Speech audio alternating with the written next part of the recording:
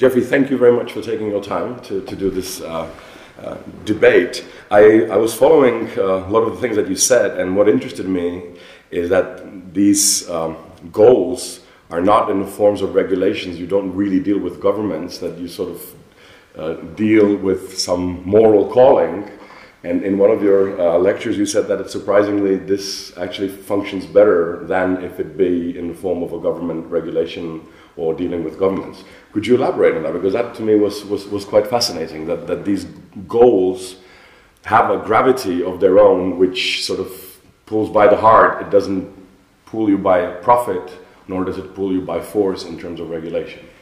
We have to understand why the UN adopted the Sustainable Development Goals, and in a way they adopted them because the legal approach was failing.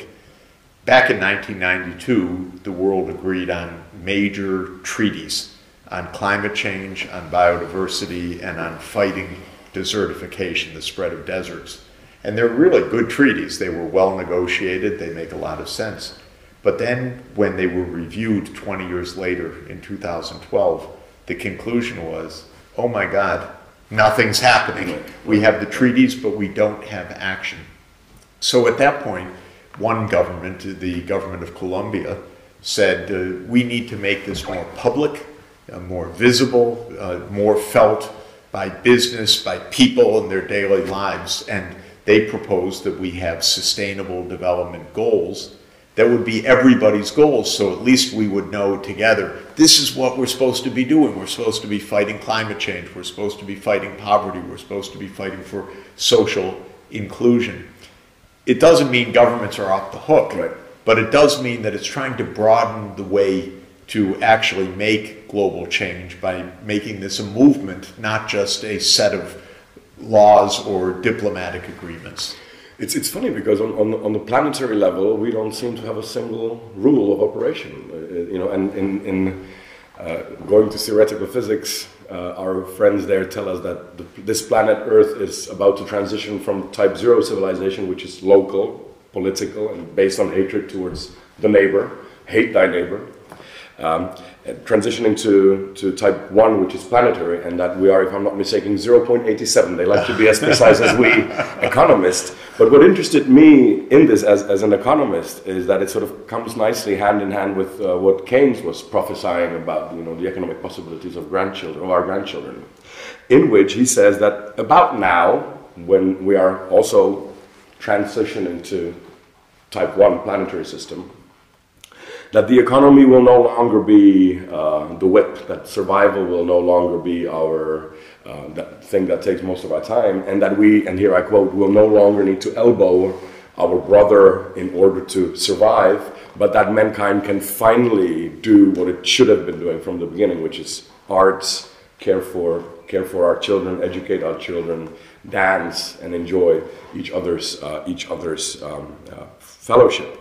How do you think the time has come, or in how many years you think the economy can really be put in the secondary position? And one last question that's related to this: how do you view the situation that people are much more interested in, or much more sanguine when they hear that there is a 4% GDP growth and no happiness when there is a 4% decrease in child mortality? So why this fetish? Keynes wrote that famous essay in 1930 in the depth of the Depression, and he had the foresight to say technology is improving, so by the time of my grandchildren, as you said, the way he put it was, we will be at the end of the economic problem, meaning the end of scarcity per se. And one could say for his country, the United Kingdom, or for the Czech Republic, or for the United States or other high-income countries, it's basically correct, which is that, thank God, as all of previous humankind, we don't worry about the next day's food in the rich countries. We don't worry that dirty water is going to kill you the next day and so forth. What Keynes said, therefore, made sense and makes sense for his countries. For the world as a whole, of course, one of the most important facts of life on the planet is how unequal the planet is. So there are still places that are fighting for their daily survival, not just because of wars there, but because The poverty is so extreme that a mosquito bite carrying malaria can kill you. The water is not safe. The food is not preserved. There's no electrification. Kids are still dying of diseases that in the rich world are gone. So problem number one is that Keynes was right about his own society, but it's not true of the world. Let's suppose that we solved even that problem, which is, in my view, completely feasible. And I wrote a book in 2005 called The End of Poverty, and my subtitle was Economic Possibilities for Our Time, riffing off of Keynes's famous essay. So I believe that this could be a general solution. What Keynes did say, which sounds a little bit odd, but when you think about it, even there he had important truths. He said, our big struggle will be what to do with our free time.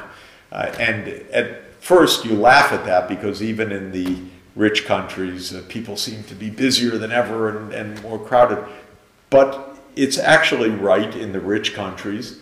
Part of the truth is that because of the advance of technology, we really do have a lot more leisure time. On an average day, according to the most recent data, an American over the age 16 and over works 3 hours, 10 minutes. Now, what that means is that only about 40-some% of Americans on a given day are working. Some are retired, many are in school, some are on vacation, some are in prison, some are pretending. Yeah, some are pretending. But we've already gotten to a point where fewer than half of the. But if you look 100 years ago, everyone had to work. That was the only way to survive. So leisure is becoming more real. But another point that's very important that we're coming to realize, and it's, I think, part of the gist of your question, suppose the technology continues in the way that Keynes said, suppose that the basic prosperity spreads even to the poor countries today, which is feasible. What will happen as work disappears? One vision is, well, we all enjoy more leisure time. That would be quite wonderful. But another vision is some people can't get any work and suffer because they can't get a job. And then on the other side, a few people who own all these smart systems end up with wealth beyond imagining. And it doesn't take you too much imagination to say, doesn't that sound like Google, Facebook, Microsoft, Amazon, eBay, Tencent, Alibaba, and so forth? We're creating gazillionaires right now who own these big networks. They've made such an incredible fortune, billions, tens of billions of dollars for individuals, and then others are finding, we don't find work anymore, the machines are taking our jobs. So this is yet the next technology challenge. We know in history, every new technology creates new social conditions that create new political struggles, new divisions, and so on. It's an old idea, but a good one. And this new age of artificial intelligence and smart systems is already creating big divides. So technology creates not only all the things that you mentioned, but I would also, fundamentally look at the new institutions that it creates. So one could even say that the social state or caring state, let's call it, was a product of technological revolution that we had a couple of 100 years back. What sort of new institutions do you envision? And especially what interests me is things.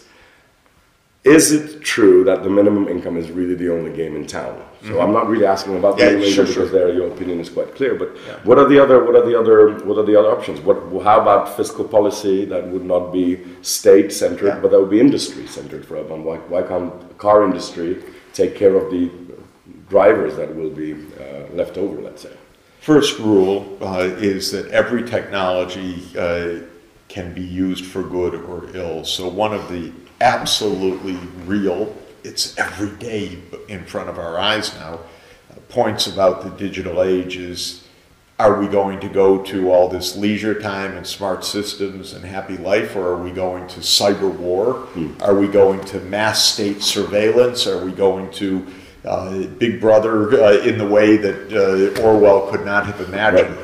Because that's absolutely possible. And we know today there were more reports. We know these big companies are in cahoots with the National Security Agency in the United States. The U.S. government looks on website activities, listens in, especially if an American is having a conversation or is looking at a foreign link or so.